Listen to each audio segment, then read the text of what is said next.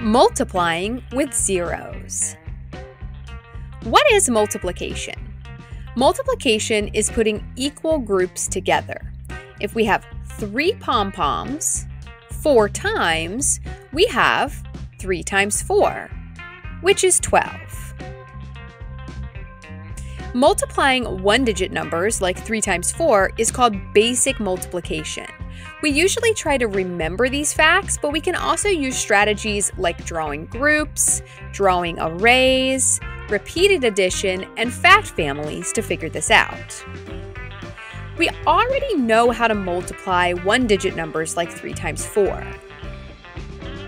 Now we can use these basic multiplication facts to multiply much larger numbers with zeros. Let's try multiplying 3 times 40. So first let's look at 3 times 4, which we know is 12. Let's look at what that would look like using base 10 blocks. We have 3 groups of 4. Now let's look at 3 times 40. This time we have 3 groups of 40, which is 4 tens. That's 120. What do you notice about these two numbers, 12 and 120? 3 times 40 is the same as 3 times 4, just with a 0 added to the end of the answer. Multiplying numbers with zeros is the same as basic multiplication. We just need to add the right number of zeros to the end of our answer. So when we look at 3 times 40, we multiplied 3 times 4, which is 12, and then we had 1 0 that we needed to add to the end of our answer to make 120. We can multiply 3 times 4 to get 12, 3 times 40 to get 120. If we do 3 times 400, we add another 0. Now we have 1,200. 3 times 4,000, we just add another 0, 12,000. 3 times 40,000, just add another 0, and that gives us 120,000. This strategy also works when both numbers have zeros. Let's look at 50 times 300. First, we'll just multiply the numbers 5 times 3, and that's 15. Then we'll see how many zeros we have in our problem. 3 zeros.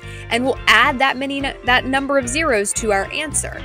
That makes the number 15,000, but it's kind of missing something, isn't it? It's missing a comma. I always like to add the comma last, and a good strategy for that is to start on the right and count back 3 digits like this. That's where the comma goes. Now it looks a little more like 15,000.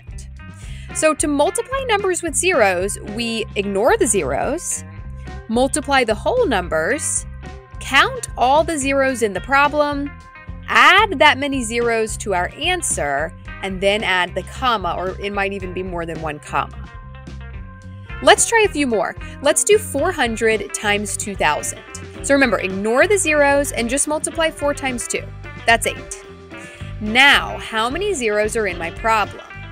5 zeros. So I'm going to add 5 zeros after the 8. And finally, I'm going to add the comma using that strategy where I count back from the right 3 digits like this. That's where the comma goes. And I can see that my answer is 800,000.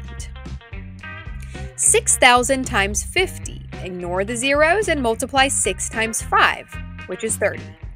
Now count the zeros. I have 4 zeros, so I'm going to add 4 zeros to the end of my answer.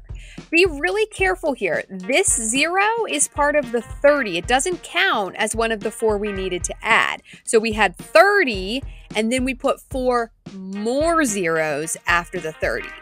And then finally add the comma. We'll count back 3 digits and put it there. 200 times 500. Ignore the zeros. Let's do 2 times 5. That's 10. Now, 4 zeros, add 4 zeros after the 10, remembering that this 0 is part of the 10 and not one of the 4 that we needed to add. So we have 10, and then we have 4 more zeros, and finally we will place the comma. Let's review. Multiplying numbers with zeros is just like basic multiplication. Ignore the zeros and multiply the whole numbers together. Then add the zeros to the end of your answer, and then add the comma last. This video was created by La Fontaine of Knowledge. click the link in the description for lesson materials that go along with the video. And subscribe to my channel for more videos like this.